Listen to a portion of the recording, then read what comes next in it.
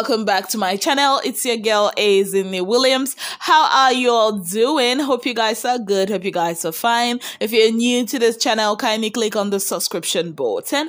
Click on the notification bell to let you know whenever I post any new video.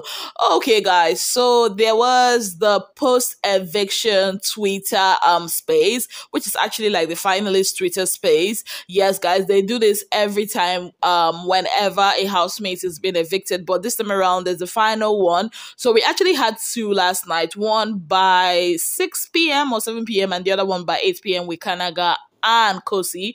Yes guys, and they answered various questions from fans. There was a lot of shades, being thrown by fans here and there, especially in that finalist or the top two space. Kanaga's fans throwing shades at Khosi, saying stuff like, "Oh, Kanaga, we are happy that, you didn't have to kiss everybody, for you to win." And then Khosi's fans retaliated by also throwing shades and be like, "Oh, Khosi, you can kiss anybody you like. You change the narrative. I want my daughter to be like you," and all that. Yes, guys, it was very hilarious for me. It was annoying for some people that are stans, but as a neutral person, I was just having a field day. Yes, guys. So what I'm going to be doing in this video is to play some of the extracts from those Twitter spaces. Yes guys, we had Tatsi trying to put it on a boo-boo that he was the one that actually brought out the idea of putting Kanaga up for possible eviction. And even while they were on the space, she was like trying to tell a boo-boo to say it's a game, it's a game, it's a game. And a boo-boo was wise enough to know what to say. There was Kanaga giving punchlines, to his fans. There was Khosi, telling us that she's basically choosing herself. There is no Thabang, there is no Yemi, whatever, that she spoke to her boyfriend 30 minutes before, the Twitter space started. So obviously she's going back to her boyfriend. She's concentrating on herself. Yes guys, so I'm going to be putting those clips for you guys to listen to. And before that, there was also an Instagram live stream with Thabang where she was like, that all the rumors that came out that she has a child, that's a lie. I didn't actually hear that rumor. Did you? Like, seriously, why would people think that Thabang has a child?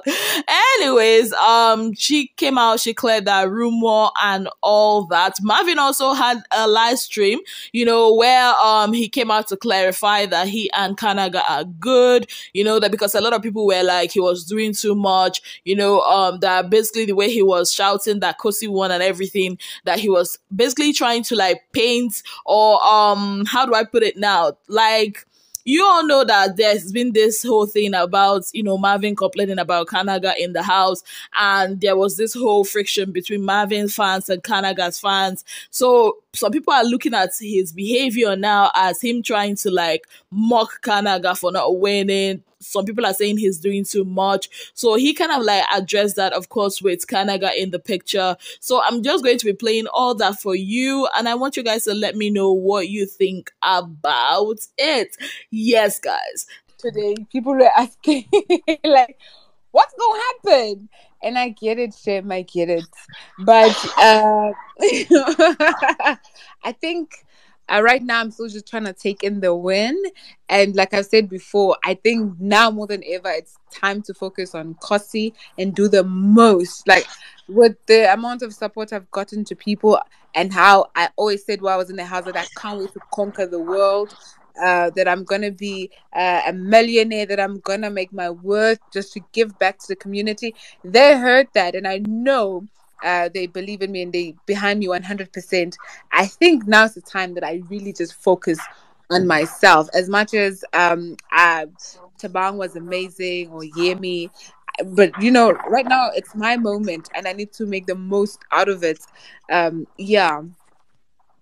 Okay. Did you really, really have a man outside who you left your house keys to, or was it just a game to, have people talk about you? Oh, well, that was definitely the case. Funny enough, I just spoke to him 30 minutes before we went live on Twitter. Girl, I was so nervous. I was like, Lord, this is the moment of truth. So where do you currently stand for the ones who are nosy like me? Yeah, no, because I just told him like, hi, I don't really have my phone yet. As soon as I get my phone, I will talk to you. And it was like, oh, no problem. Let me know once you get your phone. So like, we're just on neutral ground right now. I think we'll have a proper conversation face to face. At Medical Dr. BB, Canada fan. Talk to us. Good evening. Thank you so much. Kanaga Junior. How far, my brother? I dare with you. Talk to me, man. I'm all right. Thank you so much. Like, I'm so proud of you. Like, you played the best game in that house, the cleanest game. You didn't have to go about kissing 3-5 people for you to win the show. Like, for me, you did the most.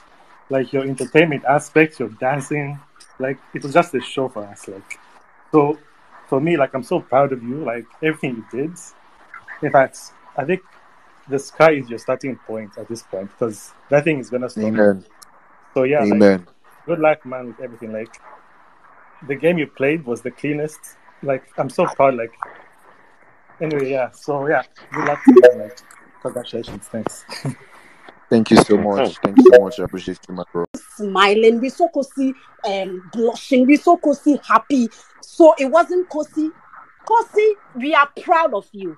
Someone asked yesterday that would somebody want her daughter to be like Khosi, kissing everybody. Oh yes, I want my daughter to be like Khosi. Who will not sit down for a man to play her, for a man to turn her into a mad person, for a man to turn her to a toxic person? Girl, I'm proud of you. Congratulations. You won. Let nobody deceive you that you didn't win. You are the winner. From day one up to day, you are the winner. We are proud of you. I want you to know that you played the game. And for the first time in the history of Big Brother, we didn't find nobody can say that you are mad because a man played you, but rather the man's fan base are mad, crying every day because their script was turned. Thank you, girl. We are proud of you. Thank you on behalf of the girls, all the ladies who have been played on Big Brother show. Keep shining. The best is ahead of you. I love you. Bye. Thank you so much. I love you so much. I don't think any of us saw that coming. Thank you so much. Love you a lot. Okay, thank you very much, Missy. Sassy, are you there? Yes, babe, I'm here. Okay, so there is a question from one of our listeners, okay? And it's about the obvious, obviously. They want to know what's really going on between you and Kanaga Jr. Obviously, they wanted to know, like, because, I mean, during the show, sometimes you nominate him, you'll be very strategic. So they want to know, like, what's going on? Ebubu, before I answer, Ebubu. Yes. Let's clarify this, all right? Can we just sit down and clarify this? Because you know how you and I worked, right? So it's always been divide and conquer. So every time we go into the every time we go into the diary room, the thing that we would do is that you pick one pair and I pick the other pair. You understand? Which was how we agreed that it's only fair. Remember? And yes. Can you just clarify to people that you are the one that brought up Kanaiva? Can you just put it out there? So, Ebubu, over to you. It's a game. Yes, we do understand it's a game, but, you know, most times fans are always in their feelings. They don't tend to understand these things. So just to clarify, Tati, are you saying that you never ever nominated Kanaga? Like I said, it was divide and conquer. So it was, okay, which group are you nominating? And I said this. Ibubu, which pair are you nominating? And he said Kanaiva, which was only fair. I cannot go against the people that Ibubu wanted to nominate or anything like that. Do you know what I mean? So, because at the end of the day, it's 50-50 and I respect how he chooses to play his game. And Ipeleng, stop kissing this man, please. Thank you so much. Thank you. Do you have a kid? Oh my God, not yet. Okay, I don't have a child as yet. I am still a child myself, guys, so no, I don't. What's next for Ipileng? Definitely going back to my channel.